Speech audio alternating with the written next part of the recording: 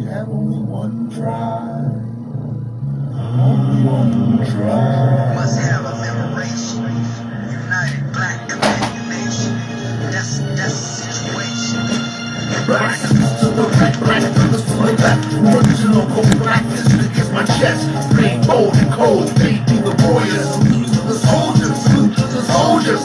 Black unity, black family. It's time for you and me to start the gathering. Just be black, black, black, black. Little I can hold still cold, gotta have that. NFC operation, nation fit, united black person.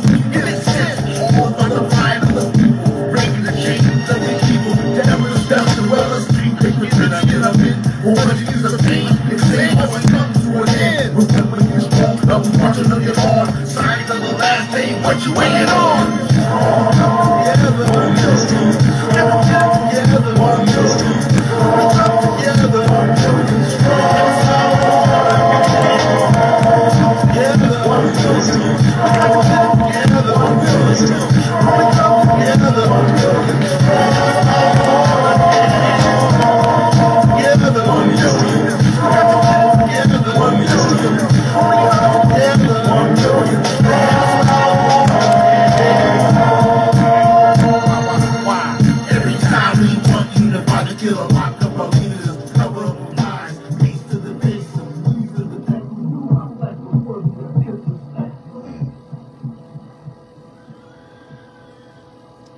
Yes, indeed. Every time we want unified to kill or lock up our leaders, cover up with lies, mace to the face or knees to the neck. Who knew my flesh was worthy of disrespect? Nah, it's far from being worthy of disrespect. The original genetics, the original human descendants we be. Okay.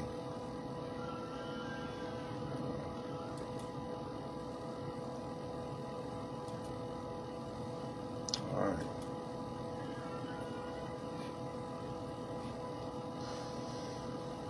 All right, here. Let's see.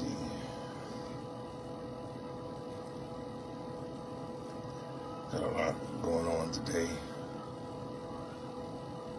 A lot of this and that needs to be done.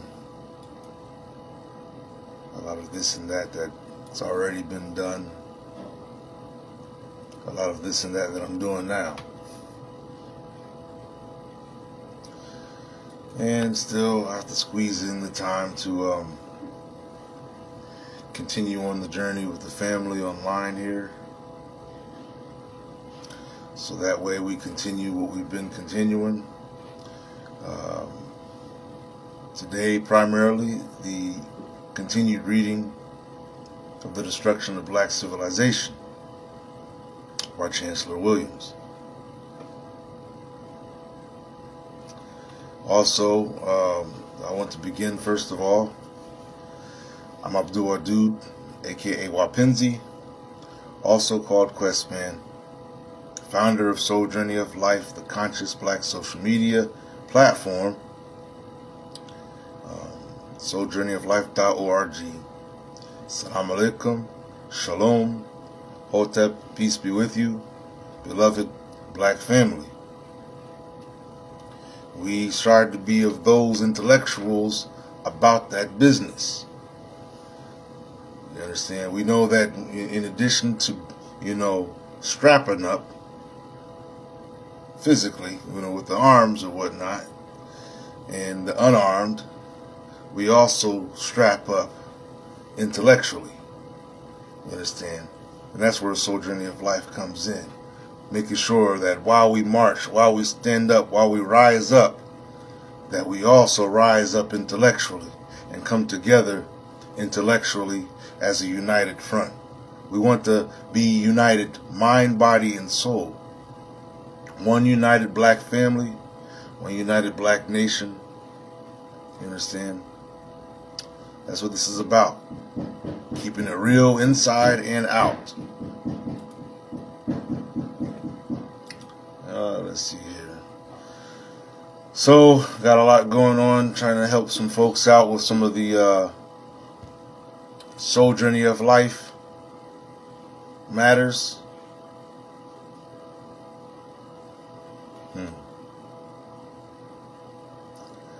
I can see that I'm going to have to break down some more tutorials to help the family know how to navigate through the Soul Journey of Life platform.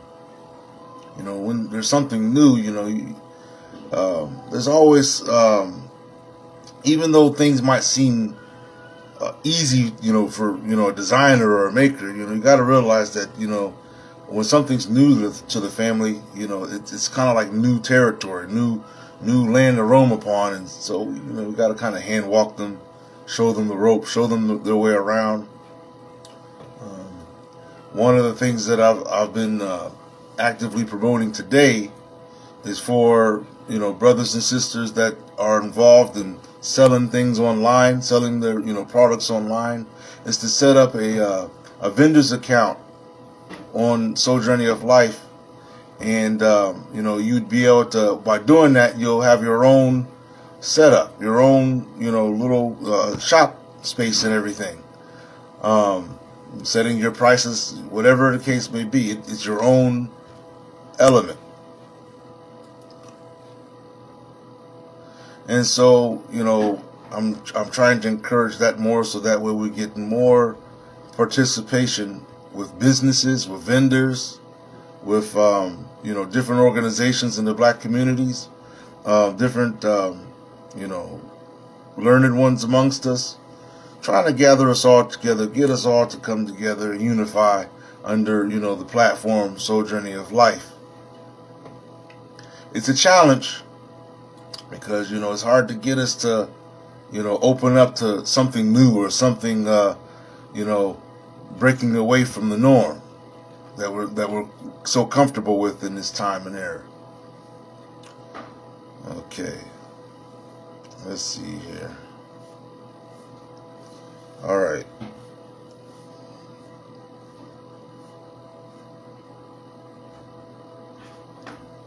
I want to remind the family of the upcoming hearing, Grandmaster Jay versus the state of Kentucky. We want to keep an eye out for that. Keep an eye on that. Pay attention. Stay on code. We also want to keep an eye on the Grandmaster Jay Legal Defense Fund, you know, which right now the current balance is $32,797. The goal to reach $1 million. That's the Eleanor Harvey account on behalf of Brother Grandmaster Jay, John Fitzgerald Johnson. So make sure you're, you know, pulling a few dollars every now and then when you can for that. Also, I must add to your wallet of helping hands to go ahead and support Soul Journey of Life. You know, make it your home platform for social media.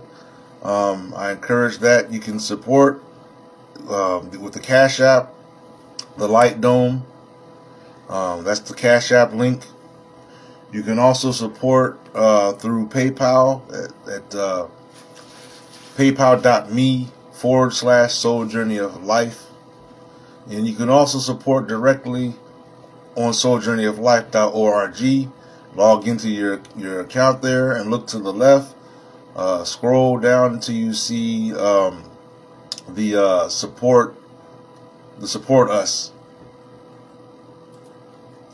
Support the cause. I'm sorry. Support the cause.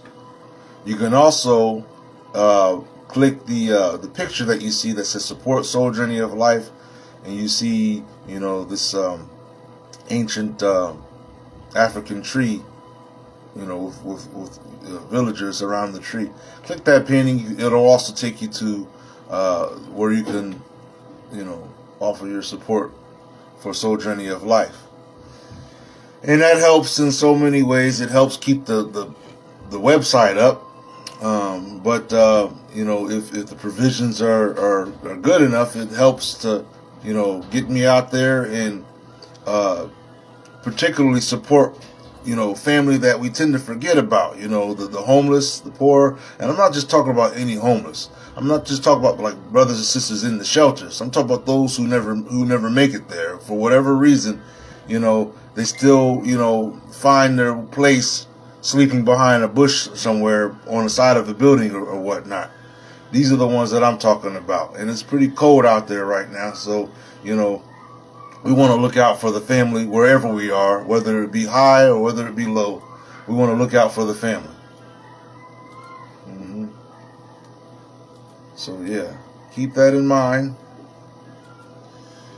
So, today, as I mentioned, the intention is the continued reading of The Destruction of Black Civilization by Chancellor Williams. So let's head on to that. Got all kinds of notifications going on.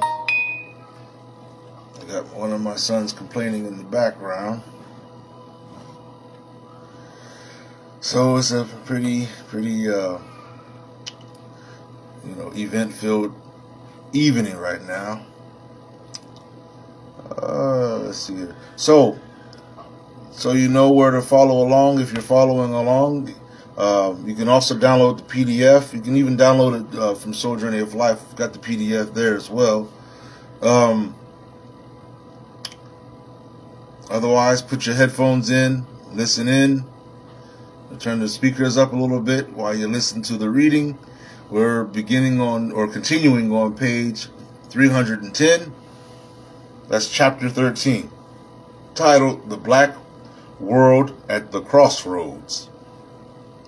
That's where we will begin this reading. So, before I do that, I want to, just emphasize the importance of supporting each other as a black community. You understand? The movement isn't going to move itself. It's us in the movement that's moving it. And, as I keep on saying, especially for us so-called God-conscious ones, we're not going to move anywhere unless we have this drive to move. You understand? God doesn't help those until they help themselves, right? And there goes my daughter making her noises. This is a series, and pretty soon our other son will be making some noise. Domino effect, right? The life of parenting. So,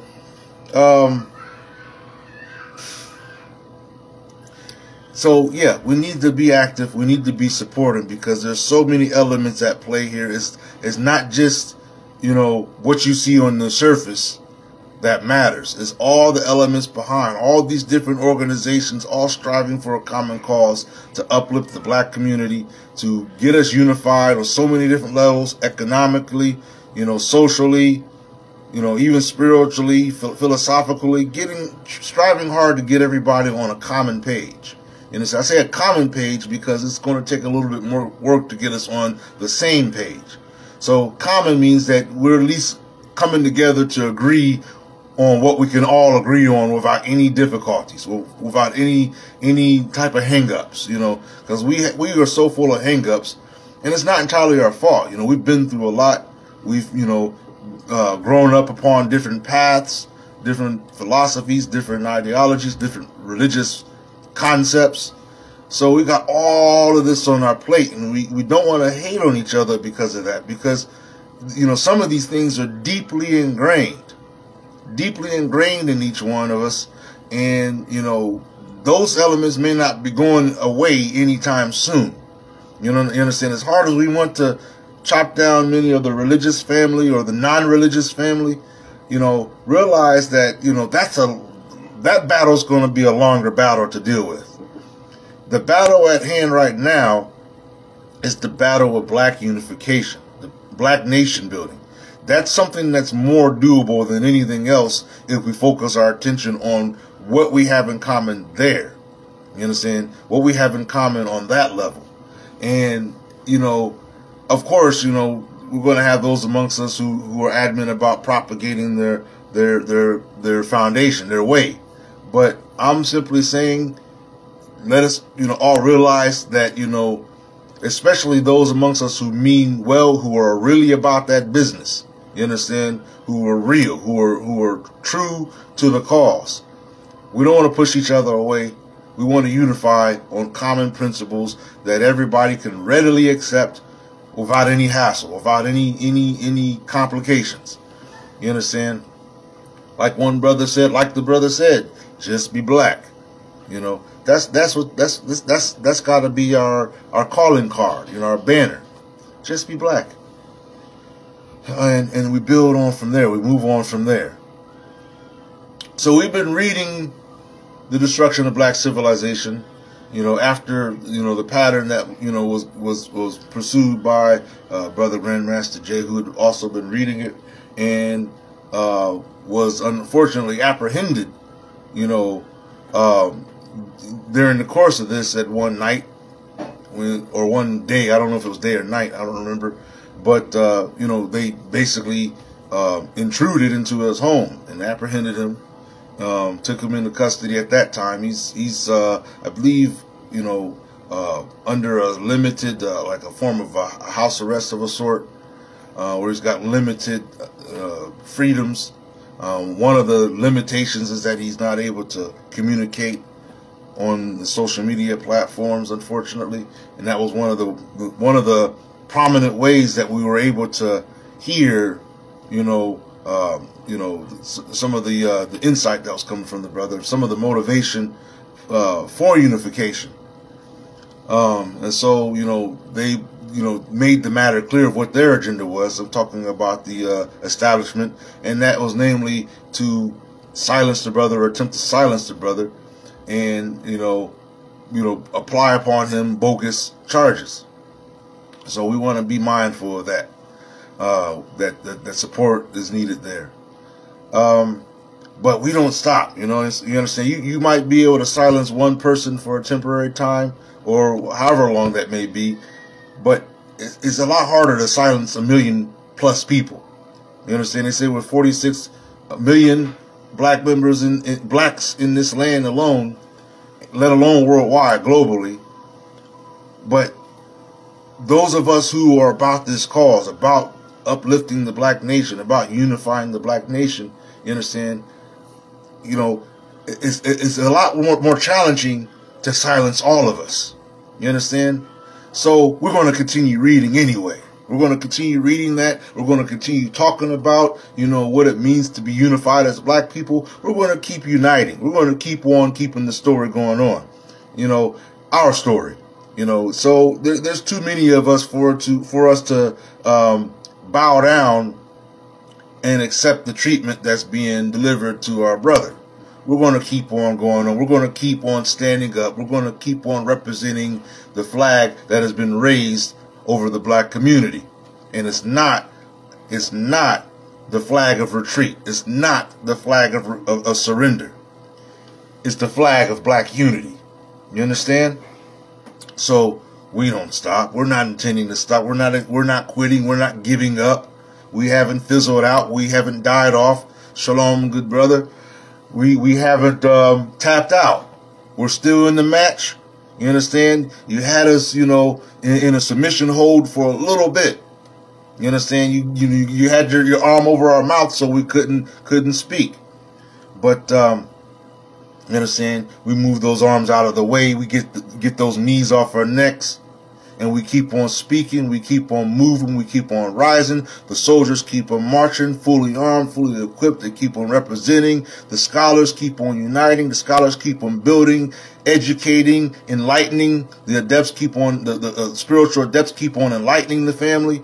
So, this is something you have to take out the whole nation to stop this from happening. And that's not going to happen. That's not going to happen. You got to take out the whole. I know you're trying with these bogus diseases and these bogus viruses, trying to keep on getting rid of, trying to find ways to get rid of the black nation. But we're adamant. We're driven by a higher concept of self-preservation, not just some earthly, worldly self, but a higher level of sense of being. we're driven by.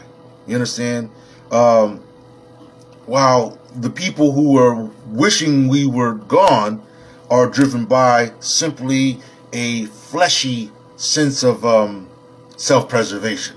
You know, they just don't want to disappear off of the map. You understand? You know, they don't want to be metamorphosized into what's dominant on the planet, and that's the black genetic, because they know that the black genetic will dominate all other, you know, any inferior genes that exist. And over a prolonged period of time, you would have what I call the paint palette effect, where after enough splashing of all these colors, you only got one white paint circle on a paint palette.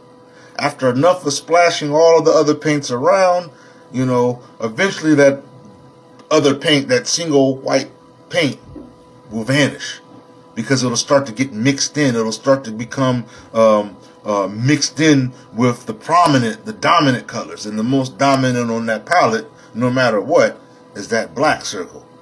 You understand? You can mix all these colors, but the minute you start mixing that black circle, things just start darkening up, and there's no turning back from that. There's no turning back from that. So, you know, they're fighting a lost cause. They're fighting an inevitable cause. The inevitable is that the way things begin is the way things will end, whether you like it or not. You didn't begin on the scene, you can expect not to be those last on the scene. That's just the way it is. It began with the original black nation. There was nobody else on the planet Earth, as far as the human beings of our likeness is concerned. There were other beings, but there were no other of our likenesses on the earth except for the original human.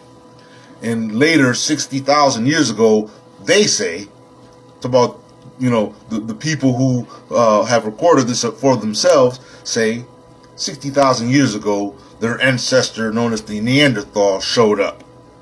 And then 6,000 years ago, the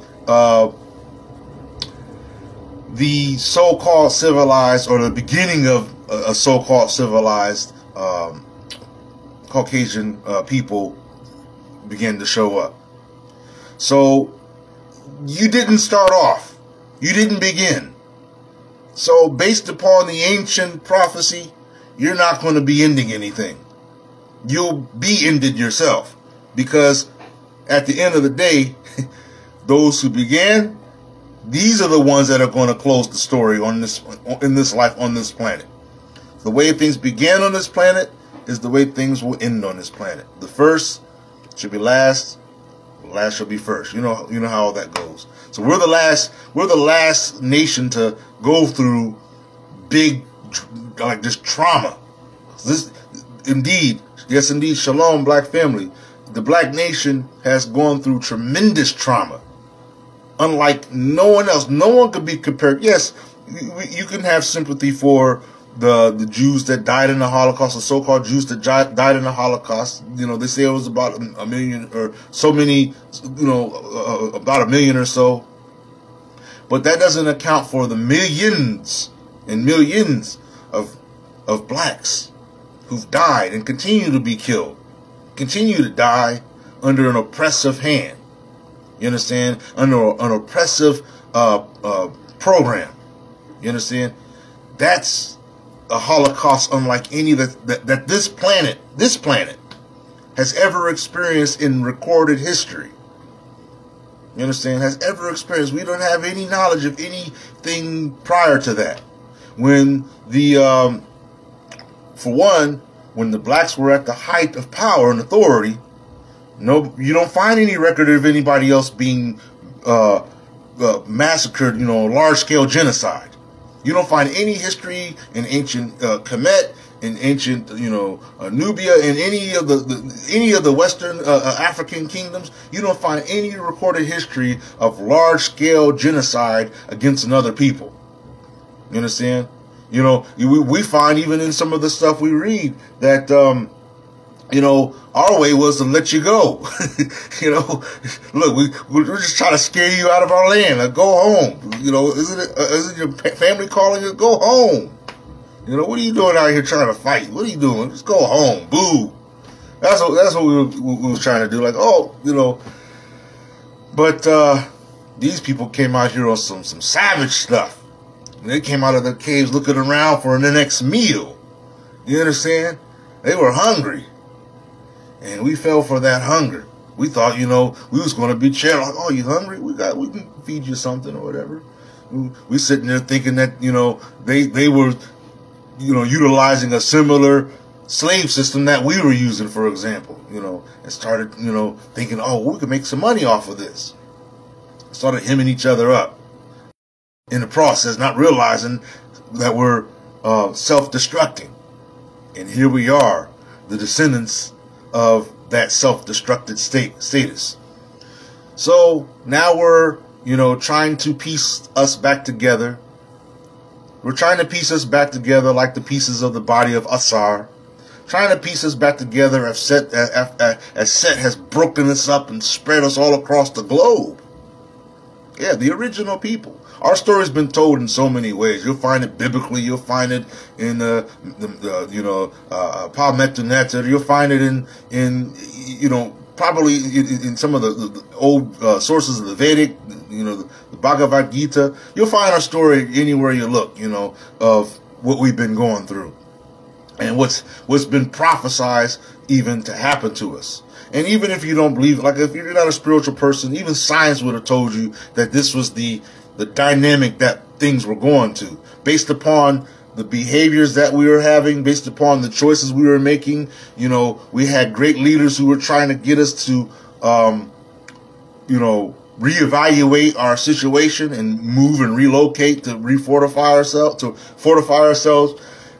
We'd blow them off because we were getting so really superstitious about some things and not able to see the spiritual drive, the spiritual push that was behind these great leaders of our ancestors. So now here we are. Hopefully there's enough of us that have learned our lesson. Hopefully there's more of us that have learned our lesson than those who are still asleep and not able to do anything, and worse, those who have surrendered to the adversary and become mere puppets and coons on their behalf. So hopefully there's enough of us thinking, being conscious, and if we don't even know the scenario, let's say you don't even know about your ancestors, hopefully you're conscious enough to know that, hey, something's not right and there needs to be something done about it. And at the end of the day, I see ones that look like me getting killed. And so I need to stand up for those that look like me and try to stop this modern day genocide happening against us and unify. Even if you don't know anything. I know there's some of us that have probably hardly read anything about real black history. You understand? Going all the way back, as far as we can travel. Some of us were just content with, getting up, going to work, checking in and checking the clock, checking in there, getting your paycheck, coming home, paying your bills, and that's enough for you. But at some point, that spiritual sense of self-preservation kicks in when you start seeing ones that look like you getting killed, and you realize that that could easily be you that gets killed next. So that's why we have to be awake. Not just calling ourselves woke, but we have to be awake. And the thing about being awake is that you get inspired not just to stay awake, but to get up and get out of the bed and go forward and do and move in a way that has a constructive effect to resolving our problem, to resolving our conditions. So, that's the angle that we need to be, that's the perspective that we need to keep on our top mental shelf. Black unity. Black unity, black family. We got to stop playing games. We got to stop joking around for ourselves, thinking that this is something that'll just pass over. We've been trying to pass this over for many years now, and nothing's passed over yet. Think about this. it's like every year some new form of radical extremism, racism happens directed towards us. Some form of tyranny, some form of blatant attack towards our people. Somebody saying like, hey, let's make these the first people we inject this vaccine to, and then we'll have an example for everybody else. And they'll disguise it behind saying, well, we're doing this because these are the most impoverished people and we care about everybody. Well, start by your own kind, because you've got impoverished people under your own kind too. Start there. If you're so caring, why do you have to be adamant and pinpointed in your directing your so-called your venomous vaccine to the people in the motherland? Why is the black on your map for this miraculous treatment of yours? So, trick no good. We've had plenty of examples of dealing with you and dealing with your treachery, dealing with your deceit, dealing with your trickery, your shenanigans. You understand? We've had enough of all that. That's why, like I said, you can look on the IG my profile. You'll see it. We know who you are. We know who you are. So trick no good. That's all dried, played out. You understand? As high tech as things are right now, we are fully aware that somehow, some way, if you're involved in it, I don't care if you're a billionaire, if you're involved in it, it's got to be some scheme to it. It just has to be. And we just have to do the homework to figure out exactly what that scheme is, because we know you're trying to get rid of us. We know you don't like us. We know that you wanted to somehow subject us to perpetual enslavement in some form or fashion. We know this. We see who you are. So, the ball is in our court. The ball is in our court right now for what steps are taken next. And we know, those of us that know full well those necessary steps. There's no other option. There's no other path here but unification and all that entails. You understand? All levels of unification. That's our only possible solution. Yeah, exactly. Pretty much. So, the folks in Barbados and everywhere else, they need to stand up. They need to stand up and because, when you see an evil, you just got to stand up. You can't, we got to stop being pacifists. And we're not Tibetan monks or something. And even the Tibetan monks aren't pacifists, really. You understand? We are people who need to stand up and, make our position known. Make our stance known. And stand to it and defend that position by any means necessary.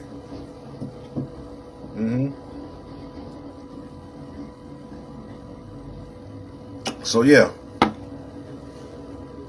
So there's that. So, beloved black family, let's get to the reading at hand. Page 310, chapter 13, the destruction of black civilization. I begin at the top of the page. Out of the stormy past till we now stand at last.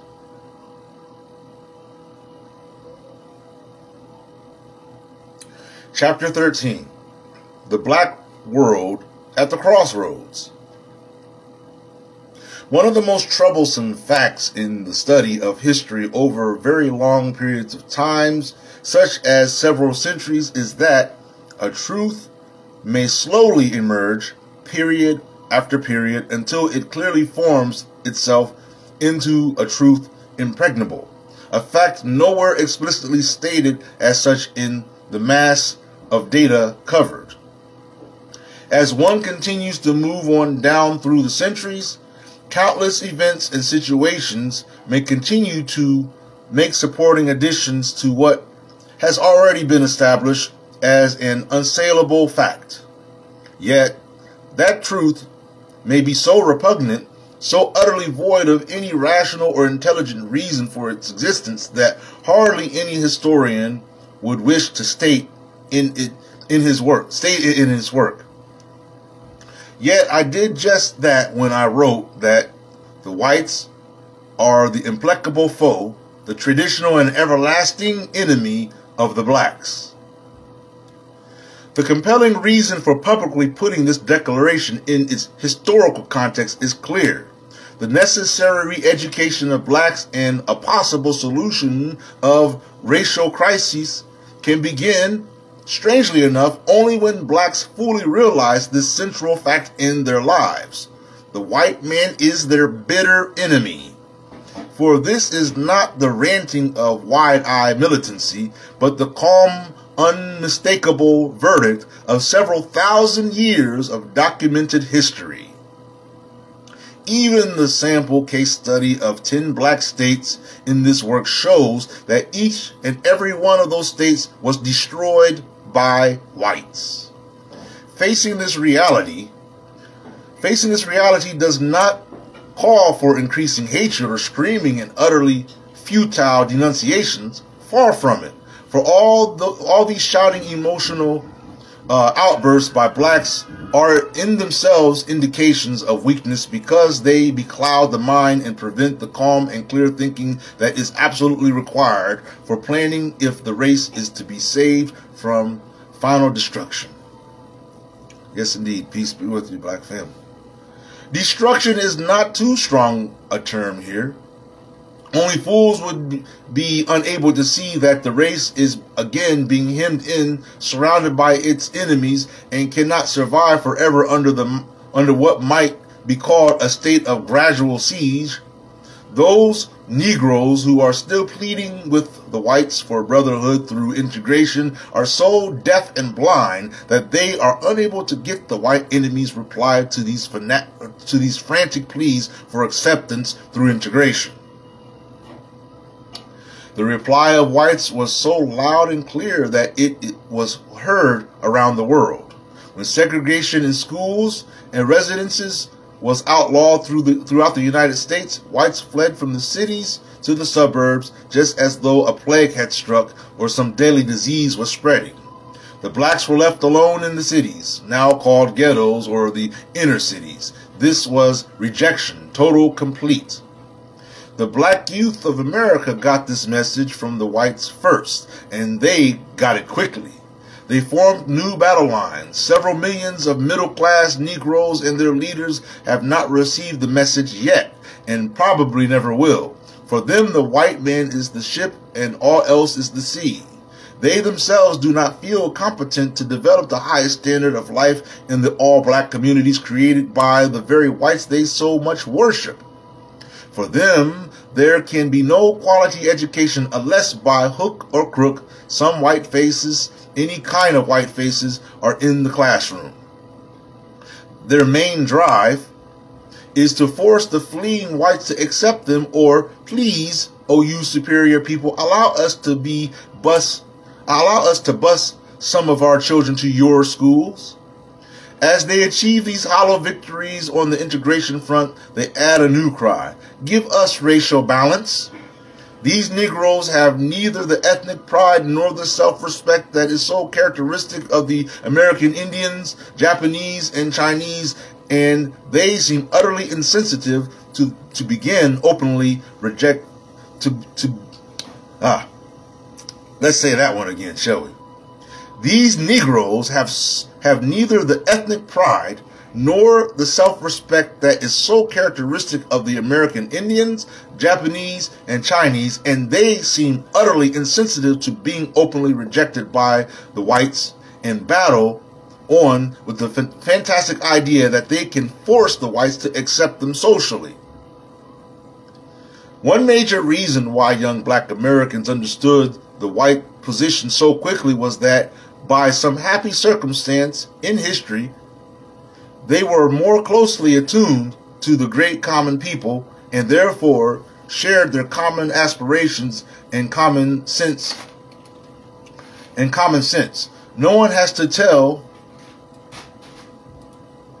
them that there can be no bigger farce than integration of hatred and oppressed blacks with the very white enemies who oppress them. Both the farce of integration and the everlasting white enemy are regularly highlighted in the world's press. Race riots in the integrated U.S. armies in Europe and even at war in Indochina. Race riots in camps in USA. Race riots on battleships of integrated U.S. Navy, and in short, open combat between blacks and whites when they are forced together as equals. There is peace and harmony, of course, when the blacks humbly stay in their place, their subordinate place. Using the courts to force whites to accept blacks as equals is quite futile, even when and if all the thousands of court battles are won. White America is overwhelmingly against integration, and white Americans are no different than other whites throughout the world. The only instances in their history when integration was welcomed were when the outcome would put them in a more dominating position, or one of personal security, money, and a prestige they could never otherwise achieve. Hence, because of the high premium many Negroes give to a white skin, the most ordinary whites will eagerly marry any black star or any other blacks if they have money. But in no period in history, and this point is important, have the masses of blacks sought integration and general amalgamation with the whites. During all of their travails, their pride in race was steadfast. Much of the so-called self-hatred actually reflects a sense of futility and despair over lack of leadership and unity for action.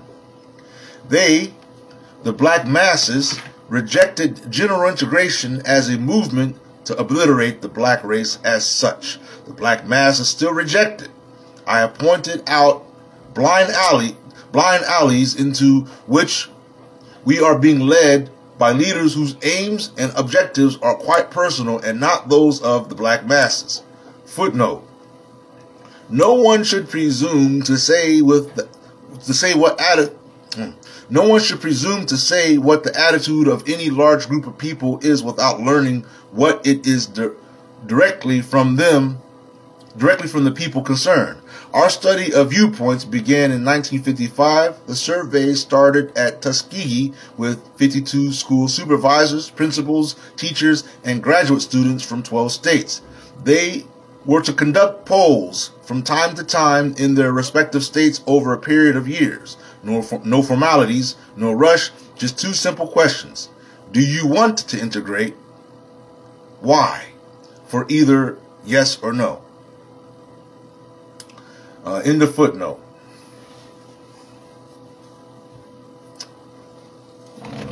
Let's see here. Lost that little. Oh, there we go.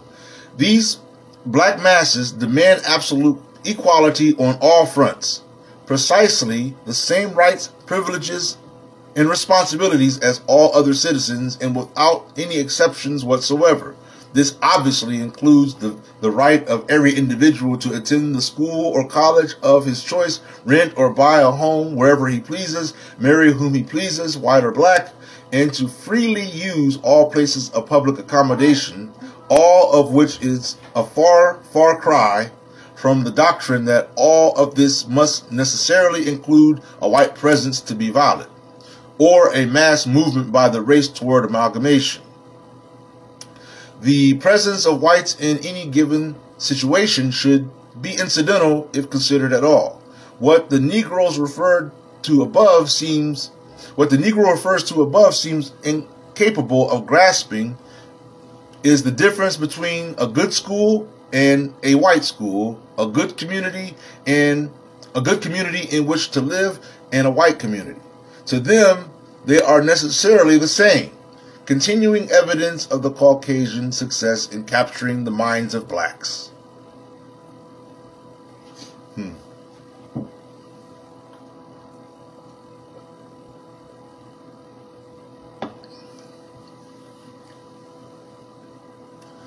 The motherland at the crossroads. The problem is essentially the same in our African homeland. There, too, white is still the standard of excellence of what is right, wise, and best. I personally know a number of African presidents and ministers who will not dare to make important decisions without the guidance of white advisors, men who often know far less about the questions at hand than the presidents and their ministers, but they all feel the need for a white seal of approval. The blacks, therefore, still have a long way to go in order to achieve absolute equality as free men among free men. They have a long way to go in the United States and the numerous other areas in which they live all over the world. In Africa, at this writing, Tanzania leads in the first hard-headed, masses-orientated social economic program that is expressly designed to raise the level of life of the whole people, beginning with those lowest down. It is a truly African program drawing heavily on African cultural traditions. It was from its very inception too much for those of the elite who think of independence as a mere transfer of power from a white ruling class to a black ruling upper class, leaving the masses no better off than they had been under colonialism. These are the kind of smug and cocksure leaders who are preparing for ground, not military coups, but mass uprisings such as Africa has not yet witnessed.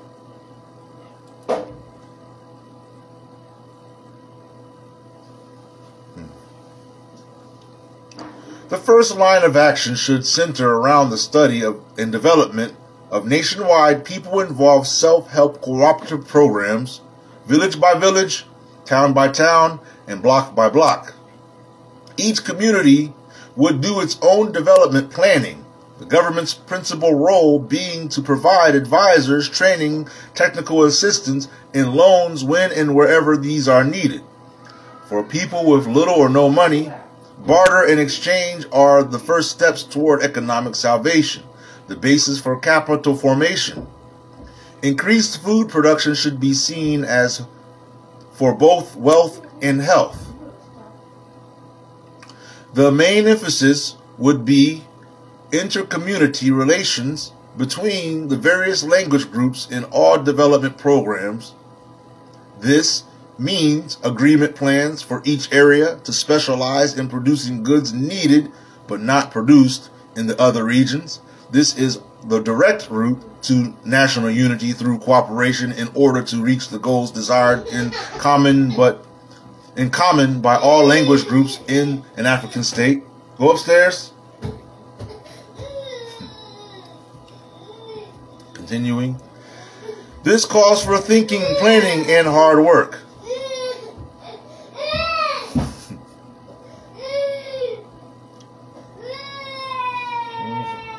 Yep. Now, it is just here within the race where integration is not only needed, but it is mandatory. We shall remain a weak people until we begin to drive for integration of blacks, first of all, instead of battling to integrate with other peoples. Yeah, the daily hustle and bustle of family life. So, continuing.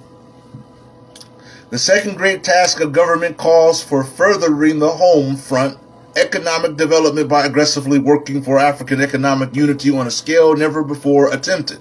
Interstate trade and other economic programs designed to deal with Asia and Europe must begin with unity of action in Africa itself, region by region, and then inter-regional and continental efforts, if Black Africa is ever to free itself from the present economic morass.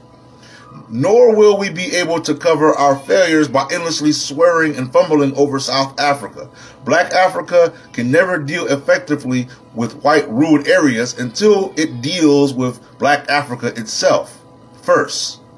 The foundation for everything we do or wish to do is economic, a word that simply means wealth enough to be really independent and having the means to do what must be done. Shalom, beloved black family showing up here. If we do not notice that every one of the great black nations studied rose as the result of a variety of wealth-producing activities which enabled them to achieve set goals, if we miss this fact, then we miss the most important lesson they left us in this book. Another significant fact was the widespread trade between the early African states. Somehow, they overrode the communications barriers about which we now hear so much. The crying first need throughout the African world, however, is dedicated leaders. I think that's a typo here. Let me look at that. The crying first need throughout the African world, however, is dedicated leaders, not just office-holding bureaucrats, but men and women leaders who will be more and more in the field among the people and less preoccupied in offices with paperwork. These will be people on a mission to improve the lives of the people rather than enriching themselves. Meanwhile, a frustrated people send up a silent prayer, often heavy with tears. Please, oh God, send us a few real leaders, just a few, Lord.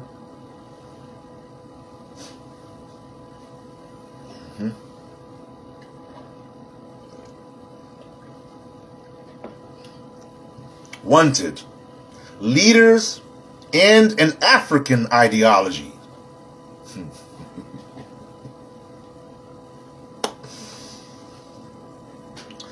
The black people of the world have therefore come at last to destiny's crossroads. They must make some fundamental decisions as a single people. The one hopeful sign is that they are slowly and painfully coming to their hitherto beclouded senses, coming to realize that they are one people with a common destiny, and that, no matter how scattered over the world, the treatment suffered by one black group is suffered by all. But there is a terrible crisis of leadership at the crossroads. There is no united leadership group or any real effort to create one. The great difficulty is that black leaders, again, unlike the Jews, do not know what their own heritage is. They are almost wholly ignorant of their own cultural source from which independence, original thinking springs, and progress is inspired. The Negro leaders who spearhead and carry on the campaigns for integration, amalgamation being the aim, not only do not know the great heritage of the blacks, they do not want to know it. They wish to draw on the Caucasian heritage and become identified with it. They are totally rejected by the whites, but no matter, they keep on trying because the white liberals do encourage them to hope by mixing with them from time to time. Other leaders, equally ignorant of their heritage, simply do not know which way to lead. They too feel compelled to adopt and follow Caucasian ideologies because they do not feel free, equal, or competent enough to develop an ideology of their own, an African-oriented ideology. Hence, many, including some black youth leaders from whom so much was expected, are jumping out of white capitalistic democracy frying pan straight into white communism's fire. Neither system was designed for the black world, yet each is only too anxious to use the blacks as they have always been used, a numerical power base for white rule. Moreover, the capitalistic version of democracy and the Soviet version of communism not only could not serve the interests and aspirations of the black masses, but they do not serve the interests of the white masses, neither of them. Of course, there would be a much larger class and a more powerful class of black commissars and black central committees if communism should spread over the black world, and more black capitalists if capitalism becomes the prevailing way of life. In each case, we have not a theory or a speculation, but a plain operating fact that even a fool can see. Both capitalism and communism have ruling classes that suppress and exploit the people. The masses of people, like so many masses of puppets, are fed and filled with the ideals and principles of both systems. For these, they fight and die, screaming these ideals as though they were drugged. Voting creates an illusion of power that does not exist in fact. It works wonderfully well for the rulers, the real decision makers, because the people in the capitalistic democracies actually believe they are deciding and running things. One surprising difference between capitalistic and communistic countries is that the people in the latter countries know they are powerless. Peace be with you, black family. Welcome. When the United States assumed the leadership role of holding the line of white Western power throughout the world, Russia took over a similar role of the white East European states. The hammer and sickle flag is different than the stars and stripes, but each now represents the same objective. Communism seeks to bring the various people of the world under the white supremacy of white communist states under Russian domination. Our capitalistic democracy aims at doing the same thing, white rule under American domination. Hence the Cold War, which has nothing to do with communism itself. The so-called Cold War is, in fact, a contest between two of the strongest white powers for world domination.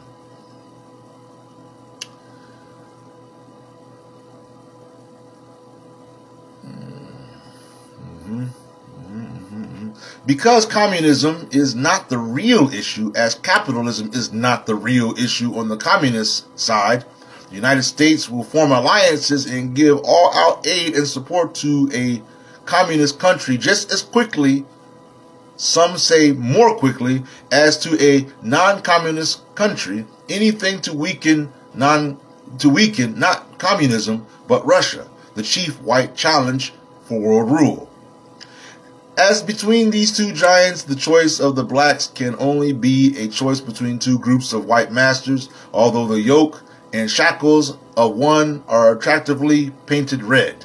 Nor will the blacks find their salvation in Mao's China or any third world in which they will still be in a subordinate position. To be equal, they must first stand on their own feet. In this capitalism versus communism connection, the immediate trouble confronting the blacks is that so many millions of them have been made so wholly dependent on the white race for so many generations that they have become mentally lazy. For these, dependence has become comfortable. It frees them from the initiative, responsibility, and planning required of independent free men and women. Leave it to the white folks has become their unspoken creed. They have not yet come to realize that this attitude of dependence by so many is responsible for the whole race being characterized as children and men being called boys. To be recognized as men they seem not to know, they must aggressively assume the real role of men. And this is why so many black leaders expect the solution to the so-called race problem to be handed to them on the silver platters of white ideologies. This excuses them from both the mental task of working out their own and the labor required for actually carrying through a united action program, first nationwide and then worldwide.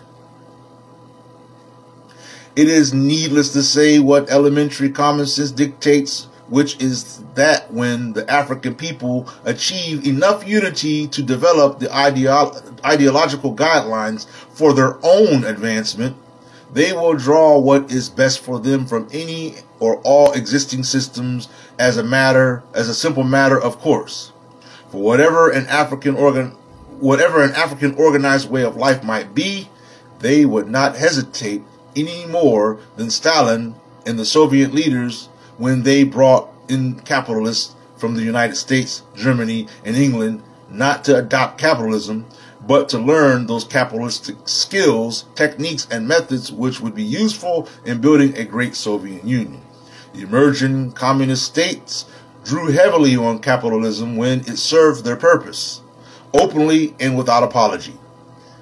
Hence, they became equal with the greatest powers without changing their own ideology. These observations are addressed only to those who seem not to know that one may extract what he needs from capitalism and communism without becoming capitalist or communist.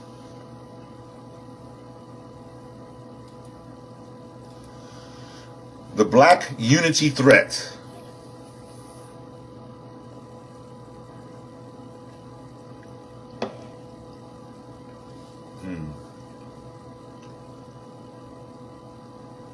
No one seems to have noticed or understood the signals from the white world, signals which tell how tremendously important the whites regard any movement toward unity among the blacks.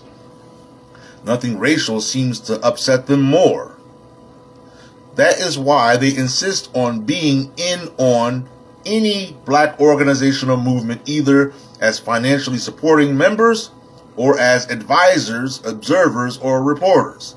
To bar them from any exclusively all-black conference is regarded as something a little less than treason, or as some kind of black conspiracy in the making. On the other hand, no blacks are ever present at all white conferences where the fate of blacks everywhere is discussed and decided. Unity among blacks has been prevented for so many centuries that the various mechanisms to keep blacks disorganized have been perfected in the Western system of race control.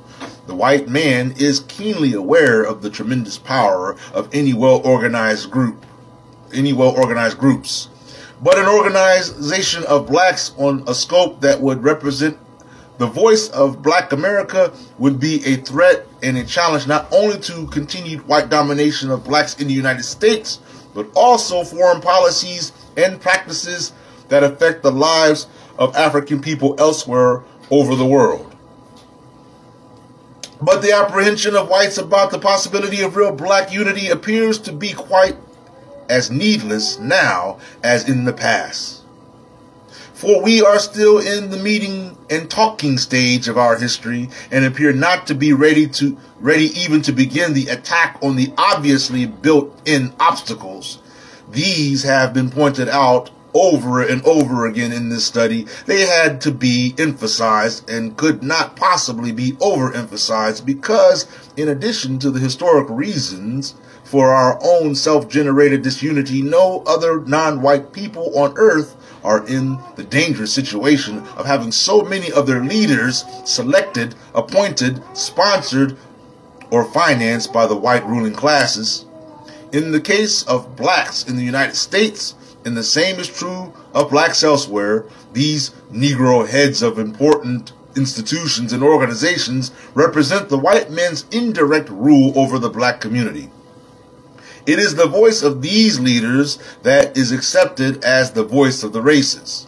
They do indeed have a great following, drawn almost entirely from the traditional Negro elite or upper middle class, lawyers, government officials, doctors, professors, school administrators, scientists, engineers, head of integrationist organizations, etc.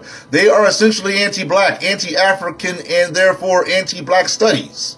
Hence, their frantic drive for integration, which, of course, will effectively check the alarming development of pride in race, a sense of cultural identity with one's own bloodline, and a growing knowledge of being members of a race with a record of achievements unsurpassed by any other people, despite the conversion of so much that was black to white.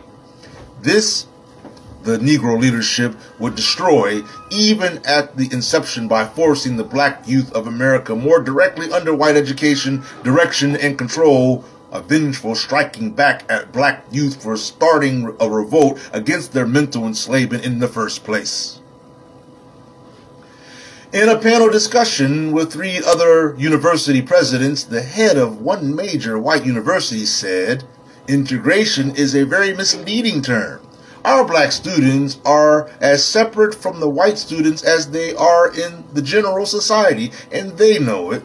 They come because of the vast number of special scholarships offered to them. This is a wise program from our viewpoint, from our point of view.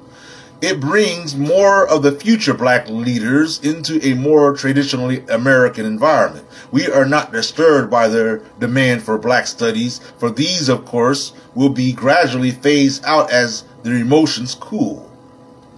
That same month, May 1971, a Negro professor declared, "Black studies are ridiculous in any university. I am not black, and I will not join in this new hypocrisy. I am a Negro, yet outside of the United States, I am considered white." On a recent TV program, the head of a militant black movement went even further. In response to a question, he said, "Look at me. I am neither black, Negro, nor African. I am a Moor. My roots are in Asia." He was born in Mississippi. But the moderator pressed, "You call your movement a black movement." "Ah," the great Moorish leader replied, "that's strategy." Apparently satisfied that the black masses did not hear him, or if they did, would not understand. Quite relevant to all this, I have made several points above. One was that, notwithstanding the white man's well-developed system of maintaining this unity within the African race, he is still disturbed by any signs of a movement towards unity among blacks, and goes into action in many subtle ways to offset it. The important point is the most disheartening. This is the fact that the white man really has nothing to fear from any effective unity among blacks for a long time, because he himself installs and backs most of the key leaders of the race, two of which I have just quoted above, and the number is legion. We still have in the closing years of the 20th century, therefore, exactly the same unique problem that confronted Africans in Egypt over 6,000 years ago. And we challenge any student of history to point out any other people who are or have been saddled with a perpetually disunifying and progress-checking problem of this magnitude. For a while, the white man has mingled his blood with non-white peoples from times immemorial. In no other people was the outcome a hostile race within a race. No other non-white people with Caucasian blood, whether Indian, Japanese, or Chinese, feel any compelling reason for integration, a code word for amalgamation, with the whites. Quite the contrary, they resist it as a policy or an acceptable general practice. The only hope for the kind of racial unity that will really liberate the blacks in America and command the respect of the world will be a new kind of mass organization on a scale with an action program never before attempted. This will require a new kind of leadership, a leadership with the single purpose of helping the masses up towards a better life. We are noted for our countless organizations, large and small. Each is an independent kingdom struggling to become an empire under a great chief. This is inevitable in the circumstances, but as the history of Africa, not one of these standing alone can meet the mounting crisis of the race. If they will not unite, the race need not continue in despair because of the unyielding pride of individual leaders. A people's mass organization movement can override all obstacles, but will this be done? The subtitle of this book, Great Issues of a Race from 500 BC to 2000 AD, has puzzled some readers. 2000 AD, that is the end of the century, and we are not there yet. This subtitle, however, not only reflects the author's conviction that the main obstacles which confront us in the past are with us today, will still be with us in the year 2000 and after, but also that for the rest of this century, it is very likely that the blacks will still be meeting, listening to, and applauding fiery, soul-stirring speeches, protesting and denouncing injustice, or happily replying on politics as the ultimate solution of our problems. The frustrations confusion of goals, and a sense of helplessness are likely to continue into the next century. What black youth began as the foundation for a new and mighty advance may be, and indeed is being, defeated. But whether the task of what must be done is undertaken by this generation or left to the next, one thing is certain: it can never be said again that the black race does not know exactly what to do, or that not a single member of the race ever carefully studied and then presented a comprehensive plan as one way out. For the final pages of this work offer such a plan. It is not the plan, but a plan, a comprehensive basis for beginning and improving, but beginning. And that, beloved black family, is the end of chapter 13. The next time we continue reading, God so willing, we will be picking up at chapter 14, Organizing a Race for Action. That's on page 321.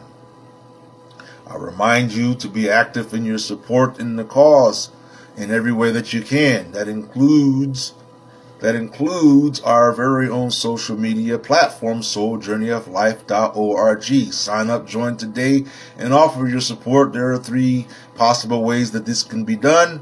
You can use Cash App. The Cash App is the Light Dome. You can use PayPal. The PayPal is paypal.me/Soul Journey of Life. Or you can log into your Soul Journey of Life account and look to the left, and you will see on the panel, Support the Cause. Click that and you can get guided to the instructions on how to use that. And I pray that we have benefited and that we are ever more inspired to be united as a people.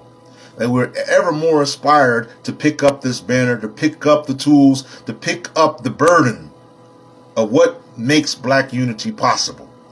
And that we are taking this seriously. That this isn't just another moment where we're hyped up with a favor for black unity only in spoken word, but also in physical action and intellectual thought. All these combined and leave you me, we become an unstoppable force, a force to be reckoned with. We have to come at this with such a forceful drive that it's not enough just to take one of us and silence us or kill one of us or lock up one of us or exile one of us, but you've got millions of people. We need it where 1 million strong, armed, 1 million strong, unarmed, come at such a position, create such an impact that we overwhelm any possible opposition towards black unity. You understand? That's the type of impact that has to happen. We have to overwhelm any potential possibility to disrupt black unity. You understand? We have to make sure that our allegiance to black leadership, to strong black leadership that has a plan, that has a blueprint, that has a clear-cut objective, that has unifying principles, general unifying principles, and that we support said leadership 100%. No questions, no ifs, ands, or buts, no nothing. 100% staying on code, so that when we're all so strongly staying on code, you can't break this no matter what you do. You would have to annihilate the whole population of 1 million to get this thing to stop running. And if you were to do that, then the hand of tyranny would be so clearly exposed that it wouldn't be a question to anybody else on the planet Earth that, hey, this is an enemy to anybody that wants to unify and be independent of their oppression. So this is we have our work cut out for us. Join Soul Journey of Life. And also I want to reiterate those that have products, that have business, that are vendors, to sign up a vendor's account at Soul Journey of Life and set up your shop there. All the tools are there for you to do it. All the features are there for you to do it. and help yourself. And if you have any questions, of course, you can go ahead and message Soul Journey of Life, and I'll be glad to help you in any way that I can.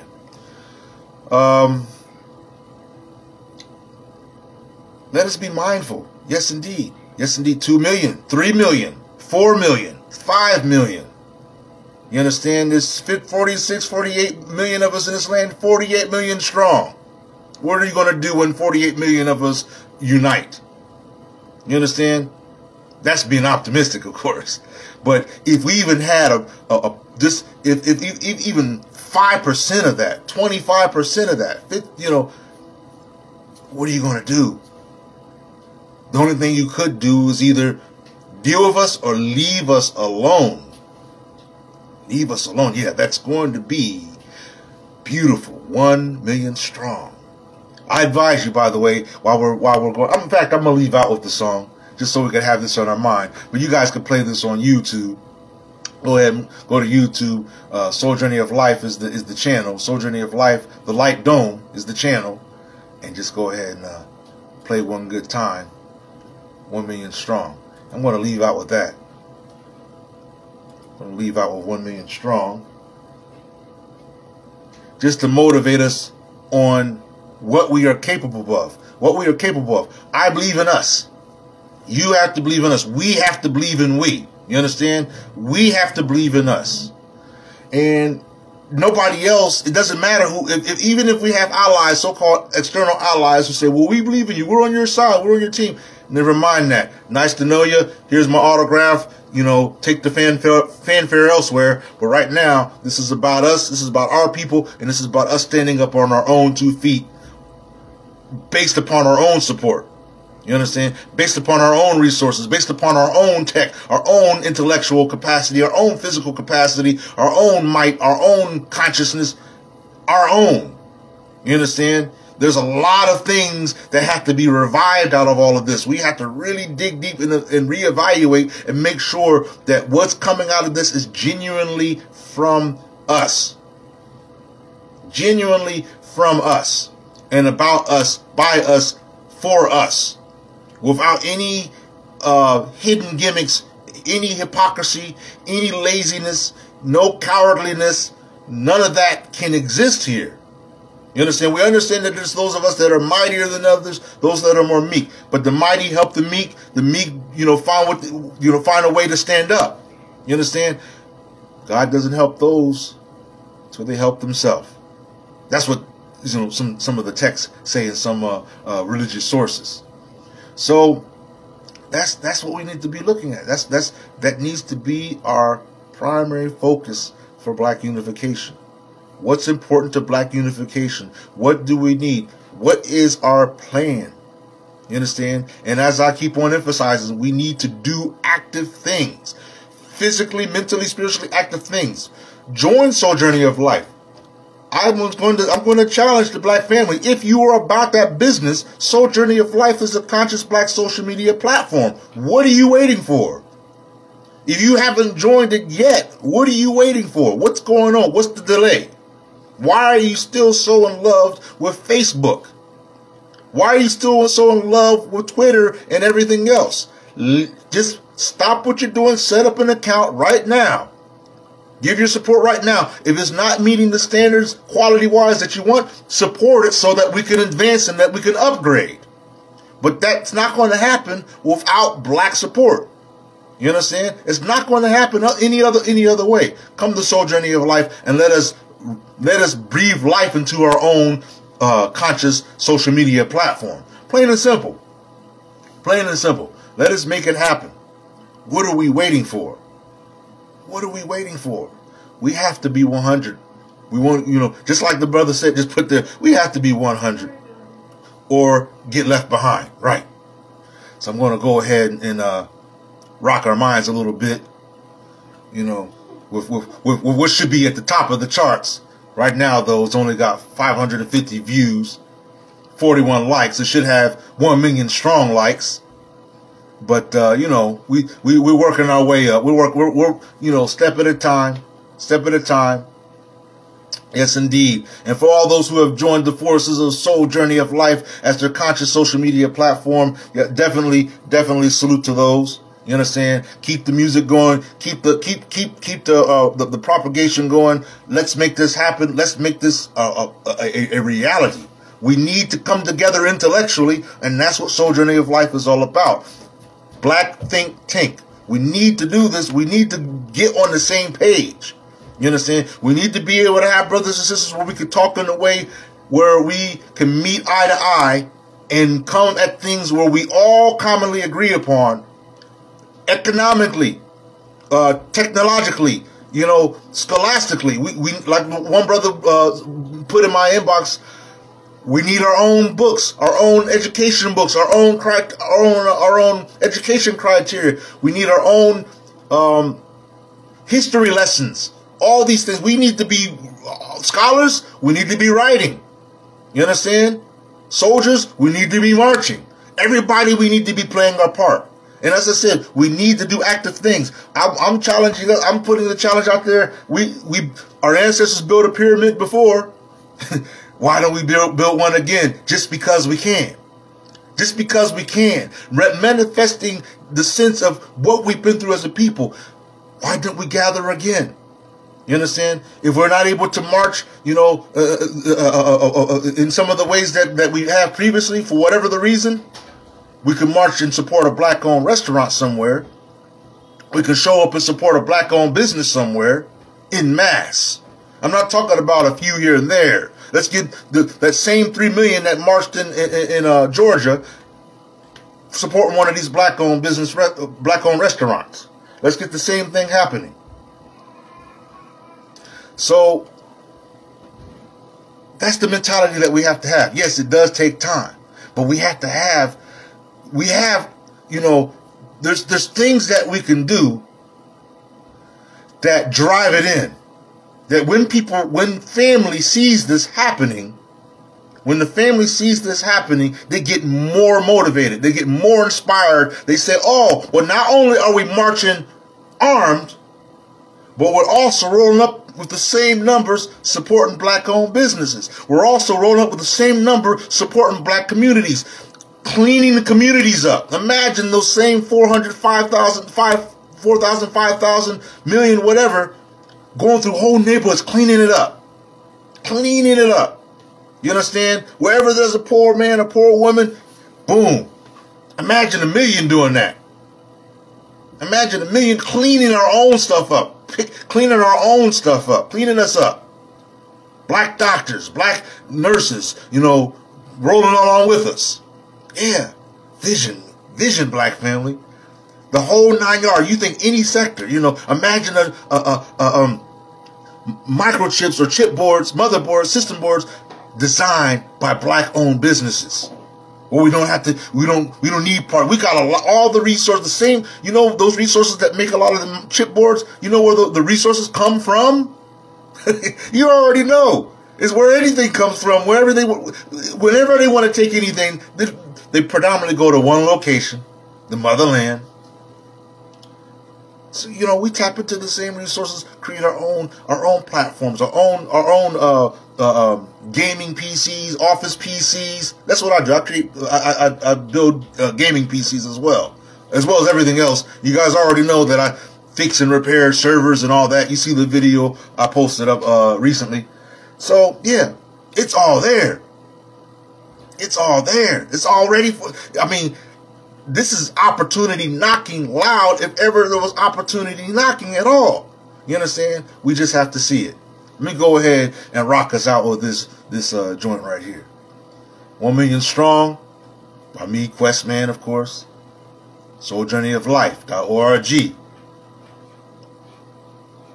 Published this year. Okay, let's go ahead and give you a little bit of volume here with this matter.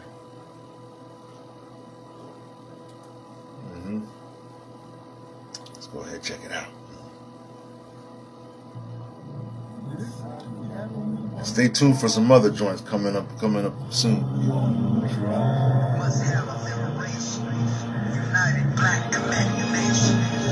Join SoulJourneyOfLife.org. left. Original cold black fist against my chest. Rain bold and cold, they be the warriors. Salute to the soldiers, salute to the soldiers. Black unity, black family. It's time for you and me to start the gathering. Just be black, black, be black, black. Little I can roll the scale, cold, gotta have that. NFC operation, nation, united black crystal. Innocent, all for the line of the people. Breaking the chains of the